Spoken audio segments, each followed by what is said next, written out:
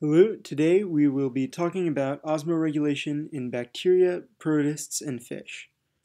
So bacteria, protists, and fish belong to the kingdoms of Eubacteria, Protista, and Animalia respectively, and each of these three kingdoms has their own way of maintaining homeostasis through osmoregulation. So what is osmoregulation? Well, osmoregulation is sort of what it sounds like. It's the regulation of osmosis. So animals have to, and bacteria and protists, have to regulate the salinity of their bodies with regards to the environment, because if their cells are too salty in a freshwater environment, then water will rush in and their cells will burst or lyse. Whereas if their cells are in a surrounding which is very salty, then water will rush out of their cells and they will shrivel.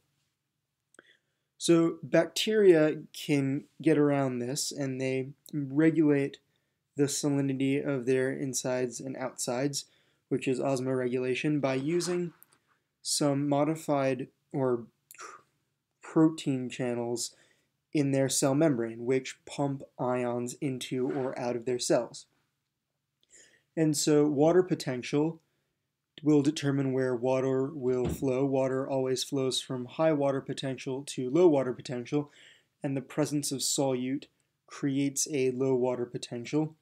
So when the bacteria pumps ions, say, out of its body and into the environment, then water will also flow out of the bacteria's body and into the environment, and vice versa. The water will flow wherever the bacteria chooses to pump solute.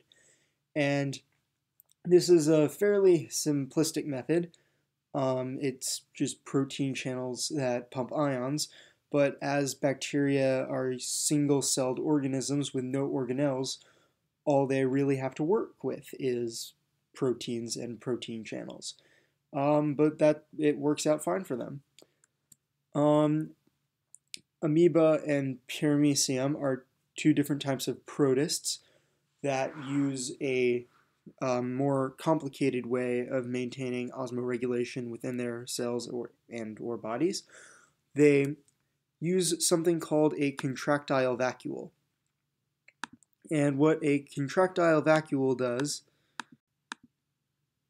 so these organisms are able to maintain osmoregulation and homeostasis using an organelle called a contractile vacuole.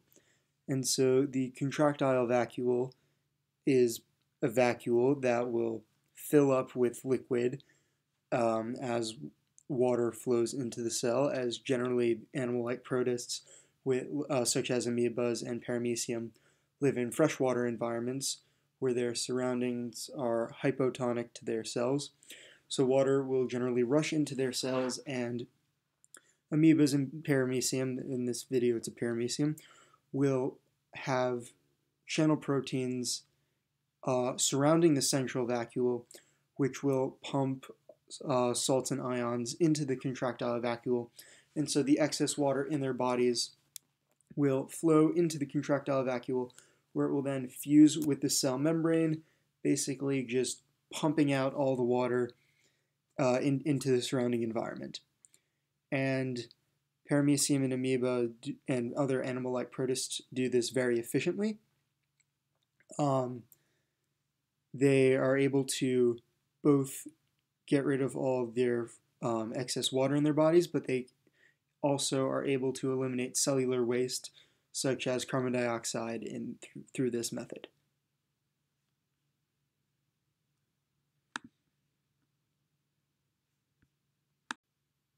Fish have different methods of maintaining homeostasis and osmoregulation depending on whether they live in freshwater or saltwater.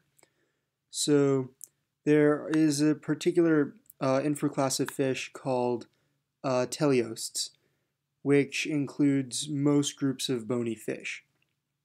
And so in saltwater fish that are teleosts, osmoregulation happens via their gills and specialized cells in those gills called chloride cells, which will pump sodium and chloride ions from their blood against the concentration gradient back into the ocean.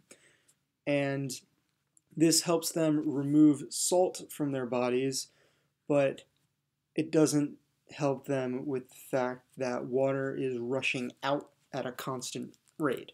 So fish that live in the oceans or saltwater need to be constantly drinking water as they swim in order to maintain homeostasis, because the salt water surrounding them is constantly taking water out of their scales through their skin.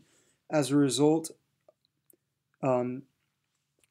fish that live in saltwater generally have concentrated urine, which is very concentrated, also with salty ions that they filter out through specialized kidneys. Freshwater fish have the opposite problem, where water is constantly trying to flow into their cells through their skin as they live in a hypotonic environment. So to get around this, they basically have to constantly keep urinating as they swim, as they're constantly taking on water, and they need to get rid of it and remove it from their bodies. Freshwater fish also have chloride cells in their gills if they are teleosts.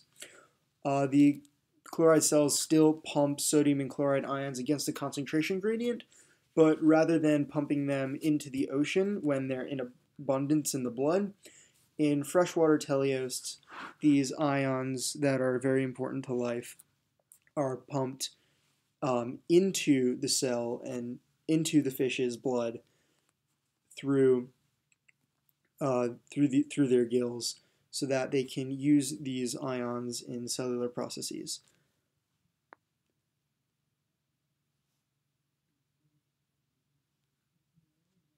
Freshwater teleosts have also adapted modified kidneys, which have multiple glomeruli. And so glomeruli are the cluster of capillaries that are found in the Bowman's capsule in a nephron, which is part of which is the unit or the tissue of a kidney. And the freshwater fish need to have very large kidneys, and they have adapted to have large kidneys so that they can constantly filter all of this water out of their blood that's constantly rushing in through their skin. This has been osmoregulation of bacteria, protists, and fish. Thank you for watching. Have a nice day.